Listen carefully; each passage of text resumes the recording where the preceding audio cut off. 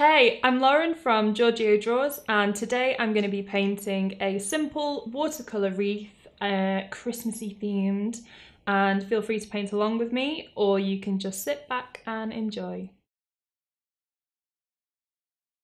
Okay, so to start off my wreath, I'm just going to need a circle, just as a guideline, and I have a handy candle that is the perfect size for me.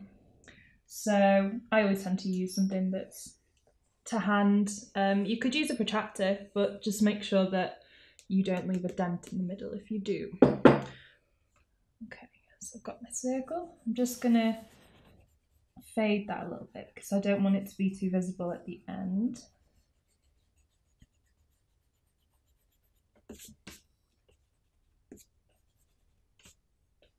Cool, okay. So as you can see here, I have already chosen my colours.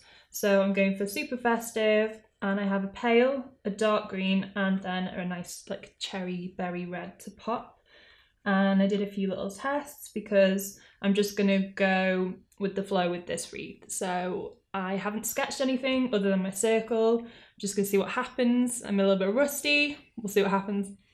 So I'm gonna go for this kind of eucalyptus spray, maybe a bit of a Christmas tree and some berries. So let's go. So first off, I'm gonna do my pale layer. So I like kind of messy wreaths that aren't too symmetrical. So what I want to do is create different sprigs that link up to each other rather than kind of going around the whole wreath at once. So I start with my palest layer, which is, I'm using my Lettuce Sparrow palette. This is one of my all-time favourites. It was a collab that I did with Lettuce Sparrow, and this is her Nicosia green, and it's the perfect eucalyptus colour. I just haven't ever been able to mix a better one. So that is my go-to. So we're going to start with that. So I'm just going to start by popping a few sprigs on.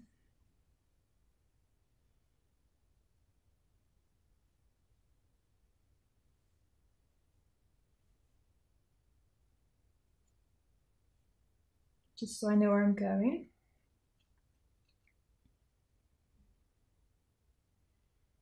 And then I'll start adding the leaves. So the eucalyptus leaves are kind of round, but not perfectly round, which gives you adequate scope to not mess up. And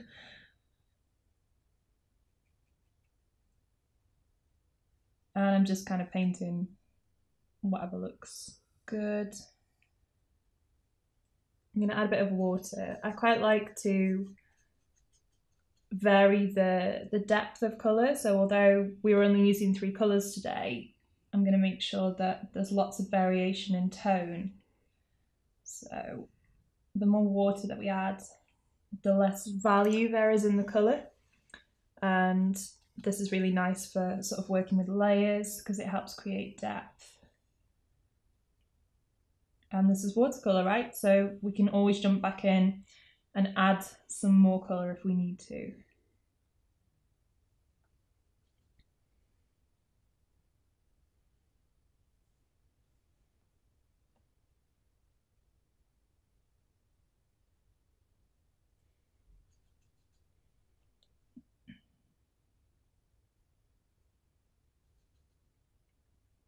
So just super loose,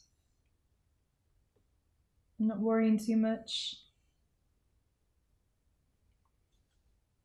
It's really difficult to judge a wreath at this point as well, so I always say when I'm teaching, there will come a point when you hate your wreath. You just have to like persevere with it.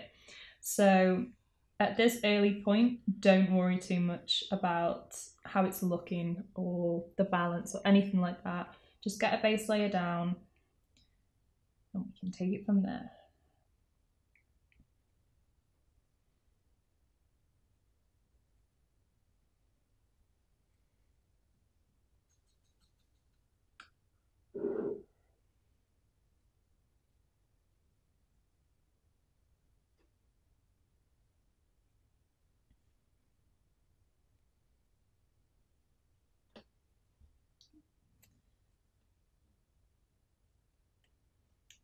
So that's our first kind of layer done, really simple. And I've left more or less even gaps between each spray, which I'm then going to fill in with something else for our next layer. Looking at this, I've left a slightly bigger gap here, so I could either extend one of these or I could add in a whole other spray. I think for this I'm going to add a kind of half extension thing.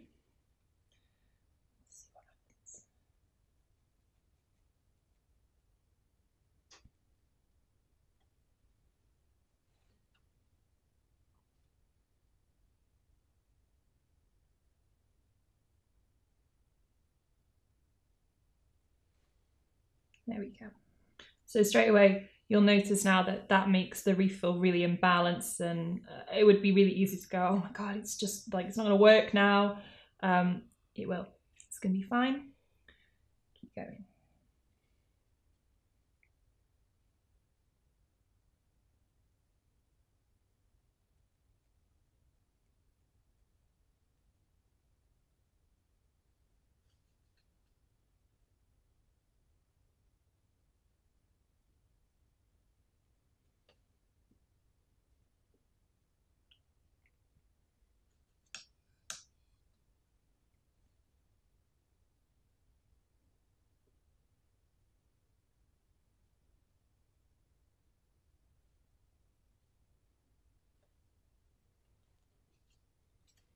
So you'll notice I've just started to edge away from our circle a little bit more. I enjoy wreaths that are kind of more messy, I suppose, than neat. If you like a tight, pretty wreath, then you can always sort of keep things a little bit more in line with the initial line that you've drawn. If you're like me and you like them a bit wild and a bit crazy, then you can kind of keep coming away from that. And the more that you pull away from that circle, the more that they will feel like they're developing a life of their own, which is lovely. So that's what we're going to do here.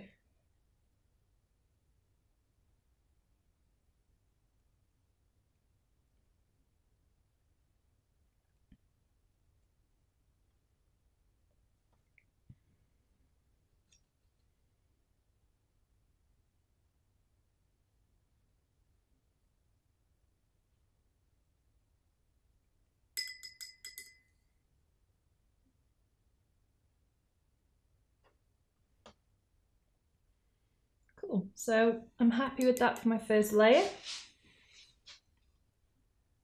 And what I have to be careful of now is not smudging it. Sometimes when I'm working, I will just go away at this point for 5 minutes and let everything settle. But with such a simple wreath, I think we're going to be okay. So I'm just going to carry on and try not to put my fingers in it, because I'm a lefty, and if you're a lefty too, you know. Really easy for us. Okay, perfect. So moving on, I'm just going to get some darker green on my brush. So for the darker green, I've been using the Winsor and Newton's Cotman palette, which I really rate. More on that later. But we have their kind of sap green colour mixed with a bit of black and a little bit of emerald from the Letter Sparrow palette. So I realised that that's quite a tricky one to recreate at home, but we're just looking for a rich dark green shade. So whatever you have in your palette, if you don't have anything that's kind of dark or rich enough, maybe add a bit of black and that will give you a really deep tone. So we're just looking for something that's going to contrast with our pale eucalyptus green.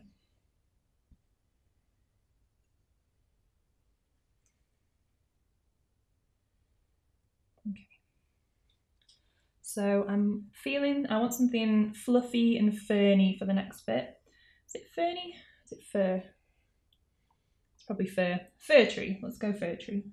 So I'm just going to start with a few stems.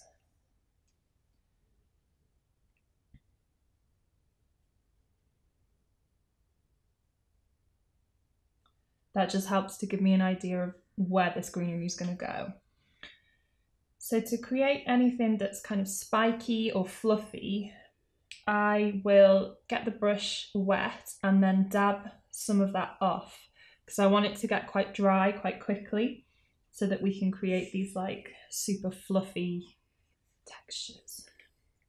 So I've dabbed off and I'm just gonna keep brushing back into that stem. So I'm going from the outside in.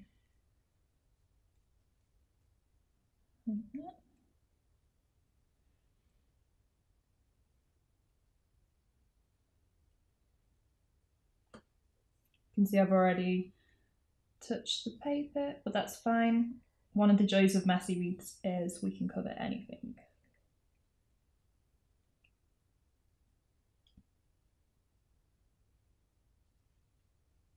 Cool. So you can hopefully see already how much texture we've gained. And I'm just going to keep going. I really like this contrast with the eucalyptus, so smooth and elegant. So I'm going to base my wreath on the two variations.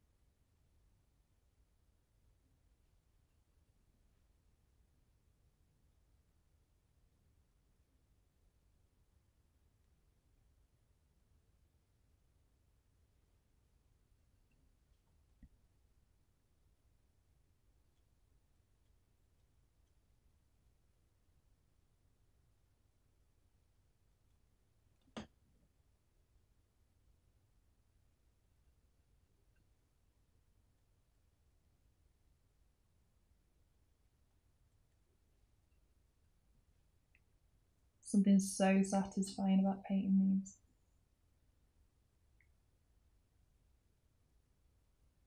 Ooh, okay. Cool. So that's my first little Christmas tree sprig. I'm feeling that. It's looking pretty.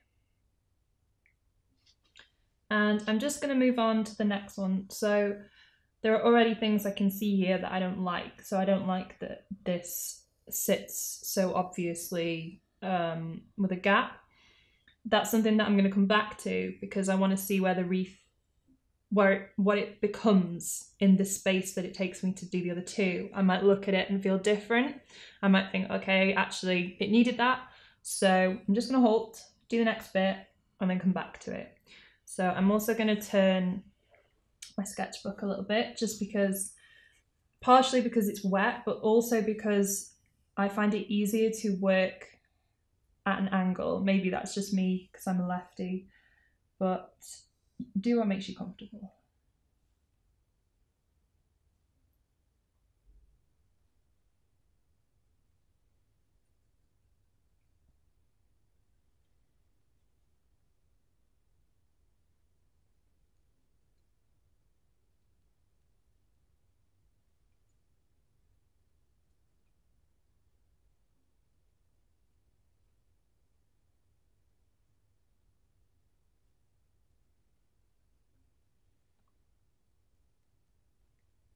So again, you can vary the value here a little bit. I wouldn't go too pale, because the thinner the lines that you're painting, the less obvious they're going to be when they dry. So, and with these especially, I want them to stand out and look super obvious. So I'm sticking to quite strong colour.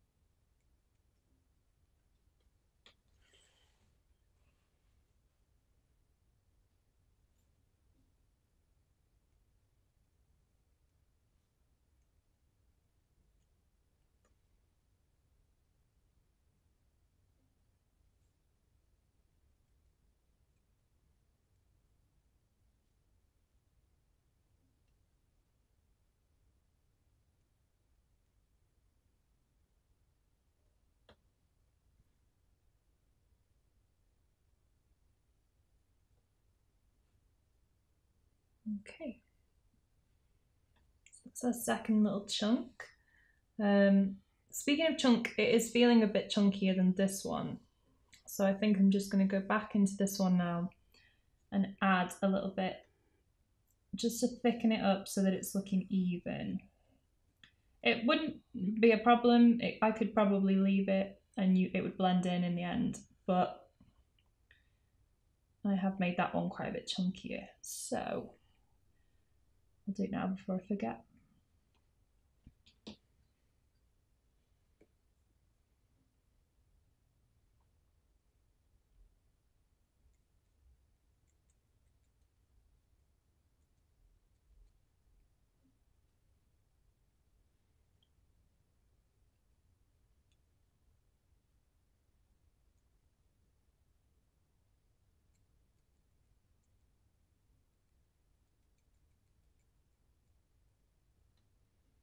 Okey-doke.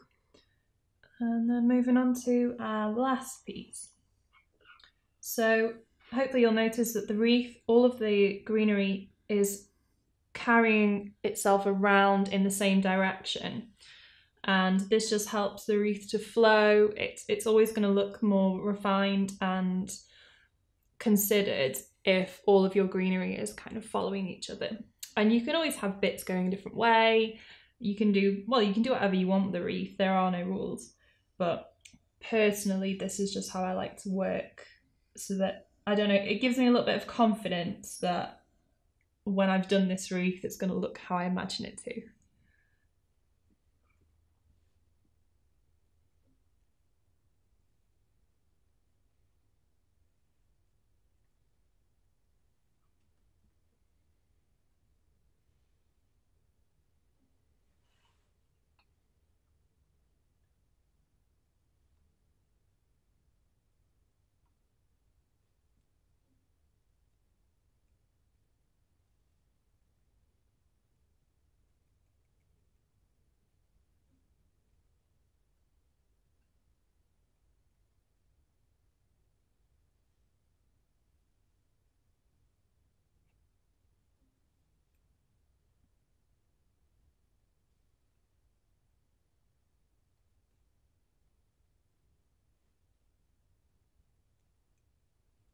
So you can see there how my strokes have got thicker. That's because I had quite a lot of paint on the brush, which is why I'm kind of jumping between them to get rid of some of that excess. And then I can go back and really feather this one out.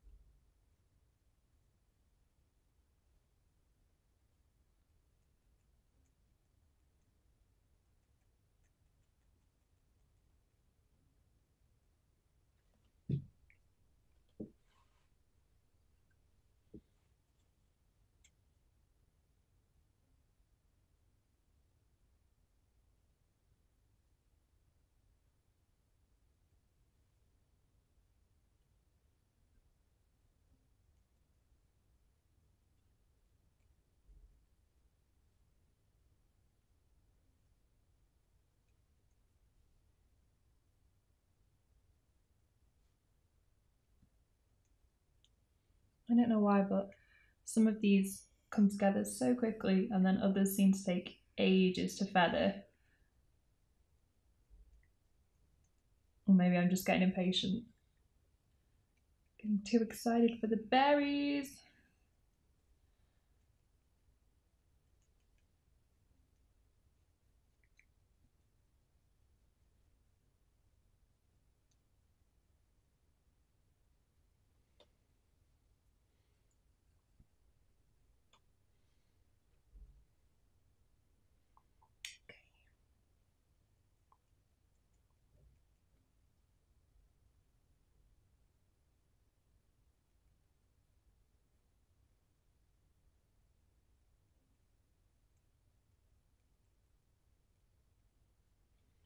Okay, so now we have our second layer.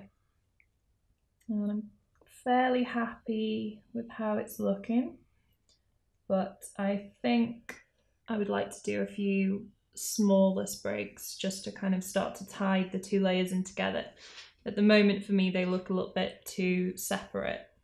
So I'm going to do that by slightly overlapping and just kind of extending the branches so that we can have a few bits of fir tree further out, crossing over into the layers, and that'll just kind of start to make things feel more organic.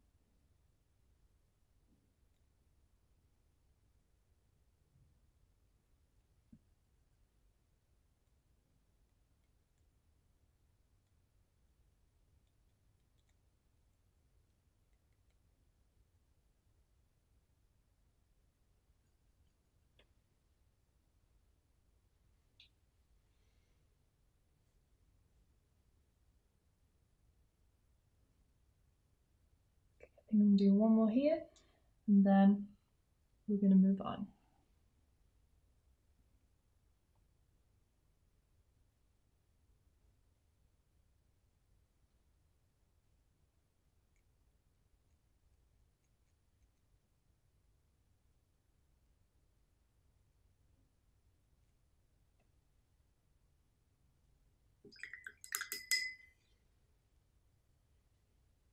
Okay, so as mentioned, there's going to be some berries going on. Very excited about that. And I think I'm going to add them in now so that they are evenly spaced throughout the wreath. We've got some control as to where they're going to go. And then once I've done that, if I feel like we can add a few more sprigs or it needs some balancing, we can do that. So I just have a bit of the crimson red and the orange from the Winsor and Newton palette. I'm just going to get lots of colour on the brush and dot some berries on. So I'm feeling clumps today, I think. I'm going to go in with kind of chunky sections. Oh, so Christmassy!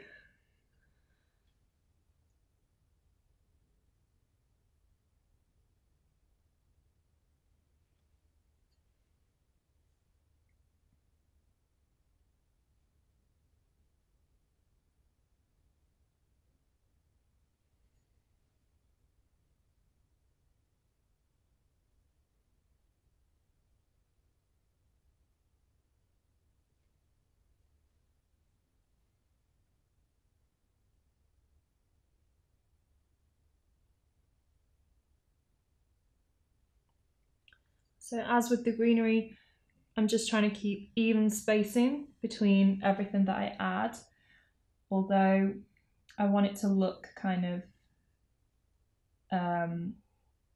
random, which is why I'm changing up quite how many berries I'm placing. I'm changing up how many I'm chucking into each section, just so that it feels relaxed and it doesn't feel too kind of structured.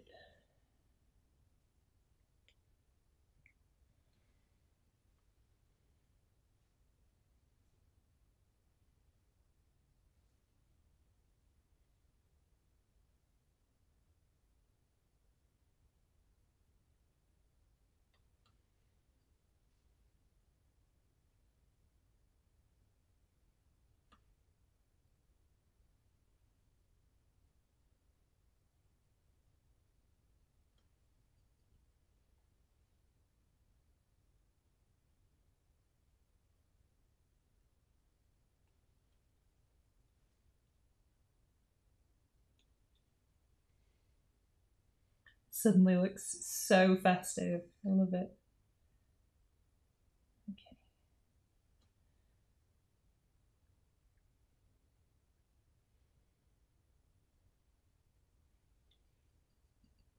And what I think I'd like to do is just have the odd berry or the odd spray that isn't actually connected, just to give the wreath a little bit more growth so it feels wider.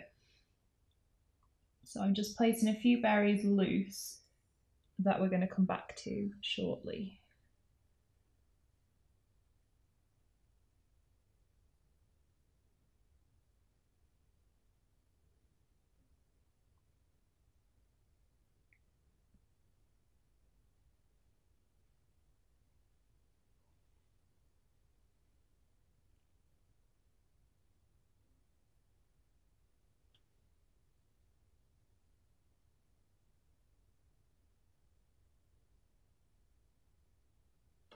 Perfect. Okay, I think she's getting there. So I'm just going to swap to a super fine brush. The brushes I've been using today are by a company called KUM. These are memory point brushes, and the smaller one I use is a 00, and it's really great for tiny fine details. So I just want a tiny bit of brown, maybe with a bit of green. And I don't want much at all because I want it to be a really fine, delicate line. And I'm just going to give these berries some branches.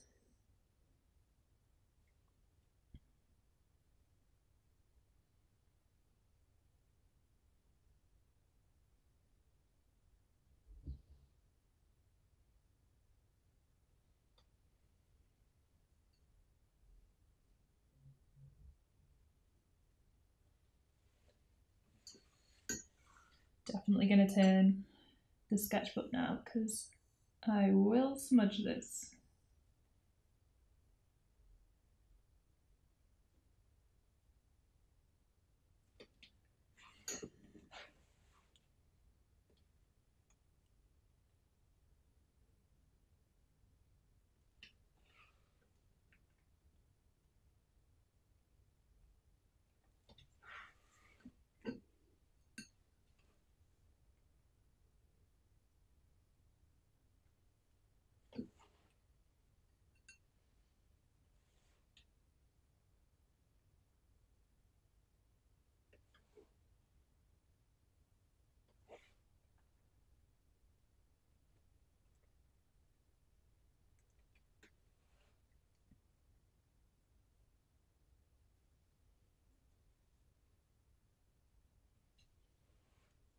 There we go, so all our berries have got stems. So now is the point where I will step back and assess my wreath. So I find it really helpful to just completely look away, go and do something else for a few minutes, come back to it. Taking a photo is actually really good as well because you can view it from a different perspective. So here we are, this is where we're up to. So what I'm thinking is it's getting there, it's looking pretty good. I just want to make a few tweaks. As I can see here around the eucalyptus, it's looking quite sparse. And I've also got this mark that I made earlier, so I want to cover that up. So I'm thinking, I don't know what I'm thinking. I'm thinking I'm going to add another greenery element, but I'm not going to do anything wild with it because I want to keep this wreath quite simple and pretty. So I'm just going to make a slightly darker green. So I have lettuce sparrows, emerald. I'm going to add in some black.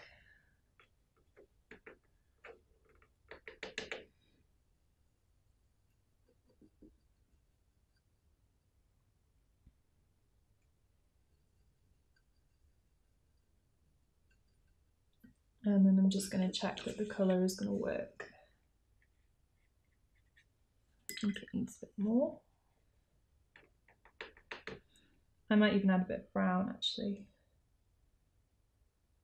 So it's not too heavy, it'll get richer. but not heavy.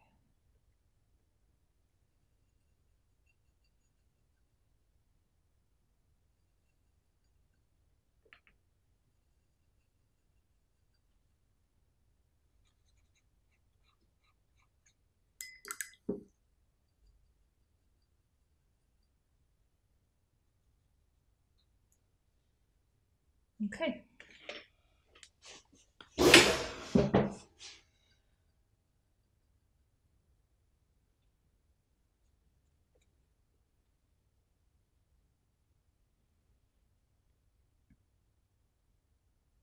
So because I don't want to be too heavy with this, I'm just placing my stems in advance again, so that I'm conscious of where I'm dropping such a heavy colour. It's going to draw the eye because it's such a dark colour, so it's to be used sparingly.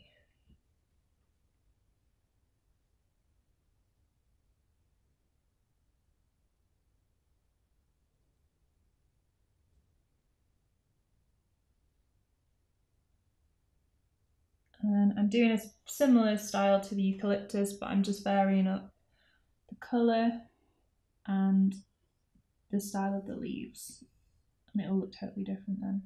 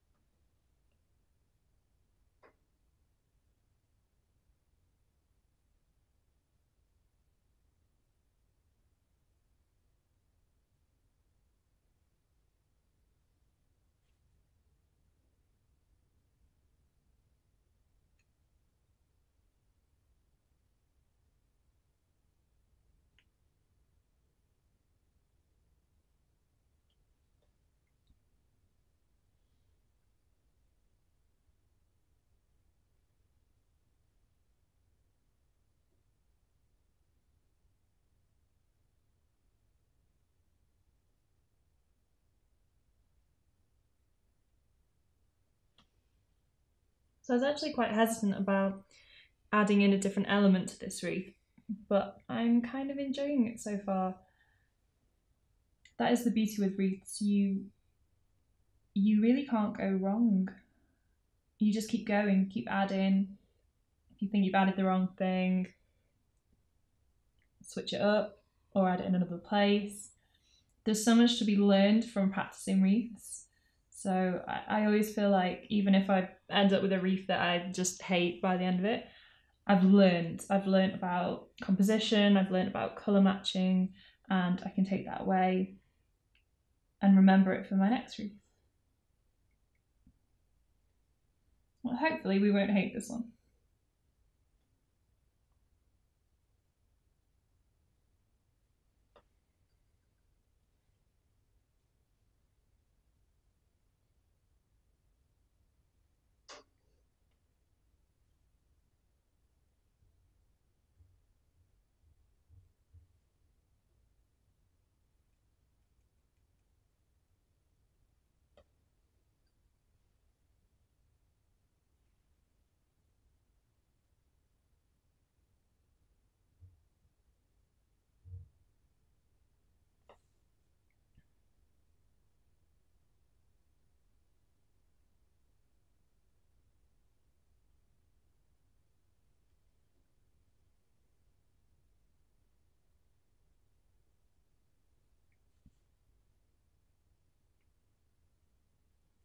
So again, I'm just being really conscious of where I'm adding these darker elements, and I don't want it to feel too harsh, just adding 3 dark pieces. It's going to look really strained and it's just going to draw your eye. So I'm dropping in odd little sections just to disperse that a little bit and hopefully make it feel a little bit less harsh.